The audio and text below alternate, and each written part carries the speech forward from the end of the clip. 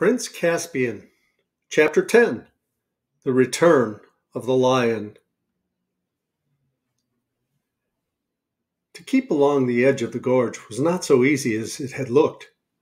Before they had gone many yards, they were confronted with young fir woods growing on the very edge, and after they had tried to go through these, stooping and pushing for about 10 minutes, they realized that in there it would take them an hour to do half a mile. So they came back and out again and decided to go around the fir wood.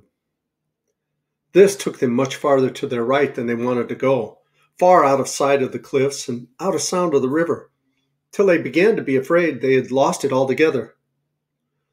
Nobody knew the time, but it was getting to the hottest part of the day. When they were able at last to go back to the edge of the gorge, nearly a mile beyond the point from which they had started, they found the cliffs on their side of it a good deal lower and more broken.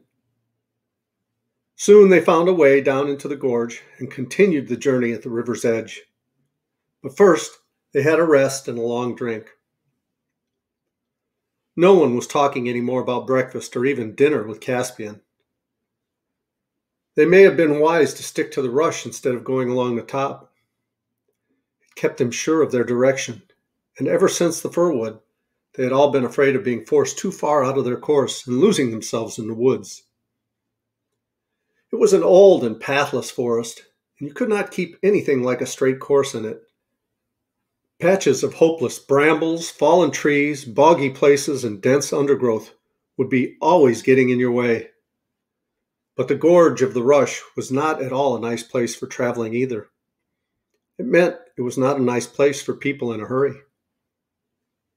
For an afternoon's ramble ending in a picnic tea, it would have been delightful. It had everything you could want on an occasion of that sort: rumbling waterfalls, silver cascades, deep amber-colored pools, mossy rocks, and deep moss on the banks in which you could sink over your ankles, every kind of fern, jewel-like dragonflies, sometimes a hawk overhead, and once, Peter and Trumpkin both thought, an eagle.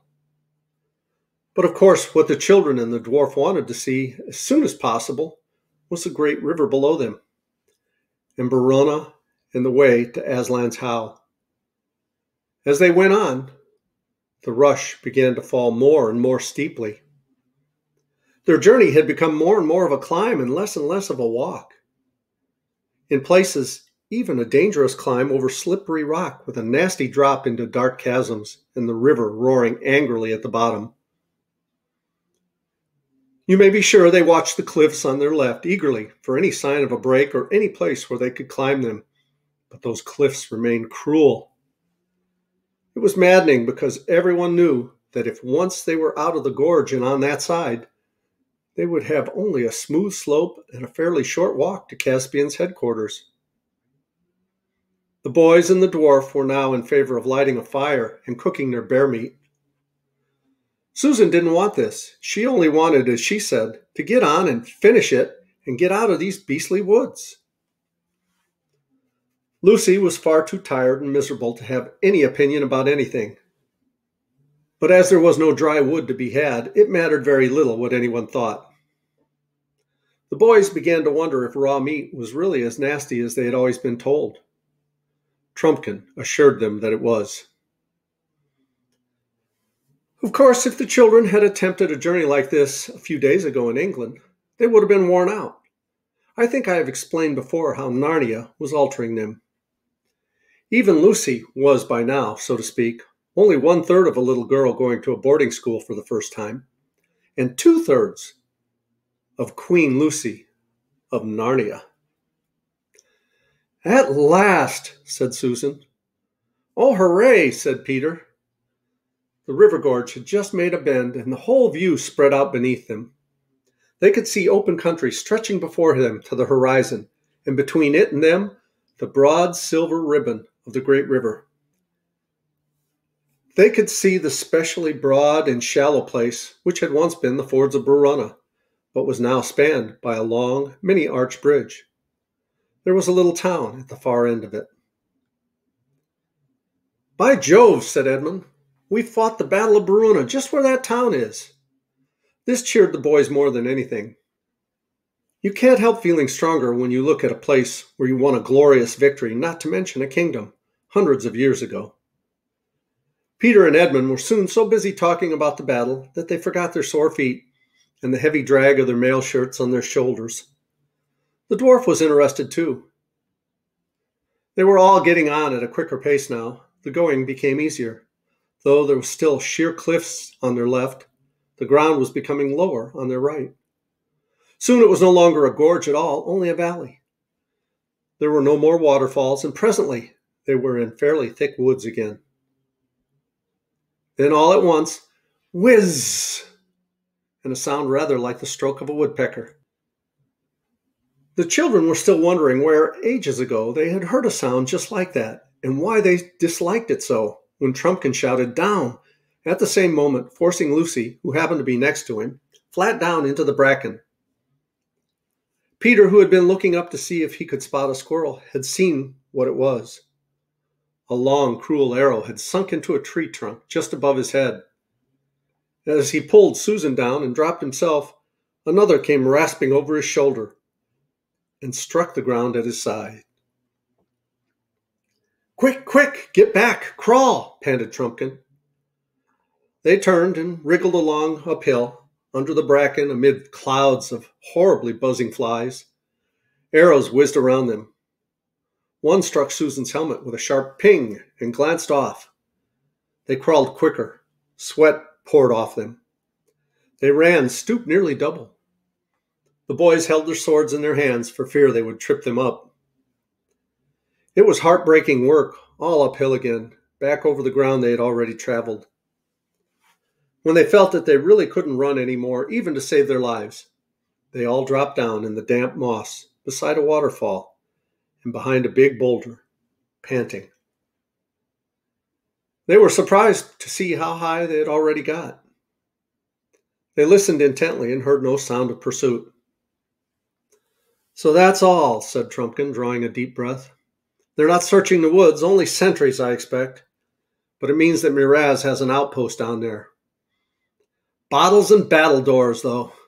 It was a near thing." "I ought to have my head smacked for bringing us this way at all," said Peter. "On the contrary, your majesty," said the dwarf. "For one thing, it wasn't you. It was your royal brother, King Edmund, who first suggested going by Glasswater." "I'm afraid the DLF's right," said Edmund. He had quite honestly forgotten this ever since things began going wrong. "And for another," continued Trumpkin, "if we'd gone my way, we'd have walked straight into that new outpost most likely, or at least have just the same trouble avoiding it. I think this Glasswater route has turned out for the best." "A blessing in disguise," said Susan. "Some disguise," said Edmund. "I suppose we'll have to go right up the gorge again now," said Lucy. "Lou, you're a hero," said Peter. "That's the nearest you've got today to saying, 'I told you so.' Let's get on."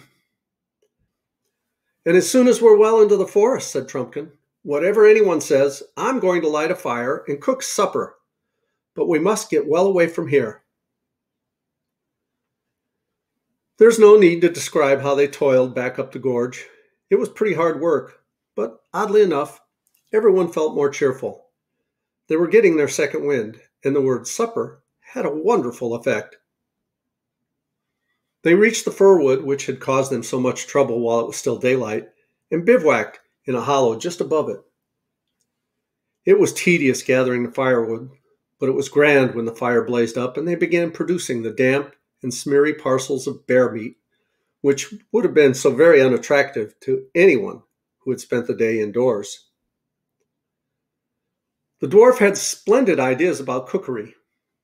Each apple, they still had a few of these, was wrapped up in bear's meat, as if it were to be an apple dumpling with meat instead of pastry, only much thicker, and spiked on a sharp stick and then roasted.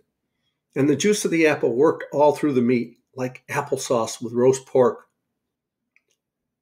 Bear that has lived too much on other animals is not very nice, but bear that has had plenty of honey and fruit is excellent, and this turned out to be that sort of bear.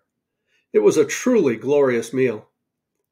And of course, no washing up only lying back and watching the smoke from Trumpkin's pipe and stretching one's tired legs and chatting.